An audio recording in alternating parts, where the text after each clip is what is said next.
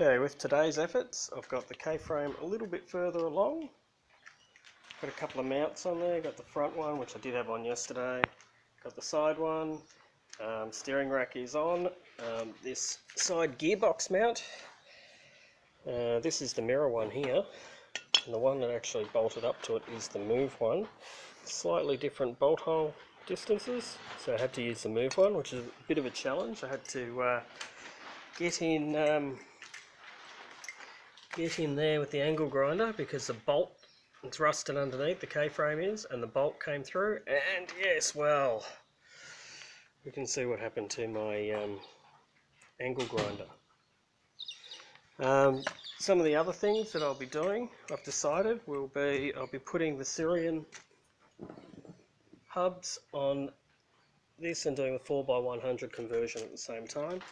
Now this here is the reason why you can't just use sirion hubs straight on the, don't know if you can see, the light's really bad, straight on the L200 shafts. You see that distance? While the spline fits, look at that distance there. There's your there's your 18 mil or whatever it is difference, or even more. If you put the sirion one on, it's going to bring everything back closer, so it's going to be completely out of whack, and they don't come right through to the front either. So I'm going to do that. The other thing I'm going to do is, I did under here, I'm going to get some rust converter tomorrow, hit that in the few spots that needs it, and over this side get some red paint, make it look a bit better than what it is, and hopefully stop any major rust from happening. We know rust converter's only temporary, but I'm not about to go chopping the front chassis or anything like that either. The other thing is, I am pretty sure that the Mira / move struts should be pretty much a direct bolt on here, which it completely looks like it is. Maybe just a little bit of bolt hole lengthening or shortening maybe. We'll see how we go. The other thing I did do is, now you have to excuse this adapter I made from years ago. I put this in years ago not knowing what I was doing. Should be after the turbo, so it's held in there, it's stuck, can't move it, staying there now.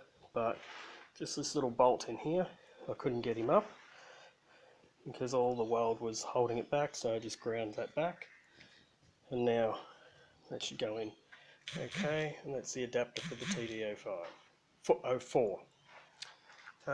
Also got the rest of the other K-frame off, which is here, and the wheels, etc, etc.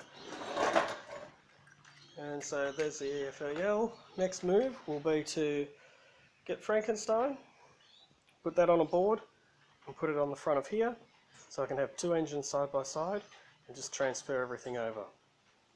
So that's as far as I've got, and that's where I'm heading with. Tomorrow I doubt if I'll be doing anything because I've got to go to Lismore, and I'll pick up some supplies like rust converter paint, some sandpaper for the Swift, and some other bits and pieces. And I'll probably also look at getting your lower control arms, because they are completely different to the L200 ones. They have a bolt on the top. Alright, well that's it for today. Bye.